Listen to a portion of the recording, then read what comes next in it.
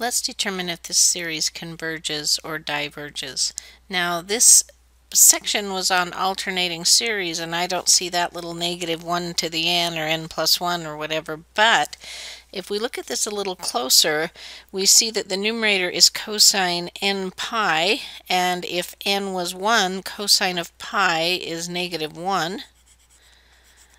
And then if this was 2, n was 2, cosine of 2 pi is 1.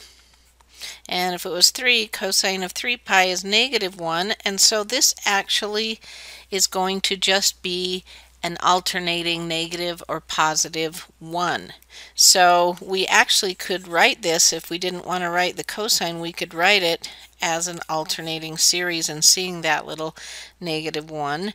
Now we would want to start this then with an n. So if we put in 1, we'd get our -1. When we put in 2, by the time we do the even power, we'd get our +1. And so we could write that like this, and those would be equivalent. Those would end up doing the very same thing. So these are equivalent, and so we really do have an alternating series here. And so let's consider what we need for our requirements. We need this piece to be positive, and we see that it is.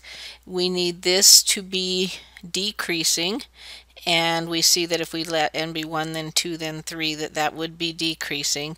And we also need the limit as n goes to infinity of this to equal 0, and we see that it does. So by the alternating series test, this series converges.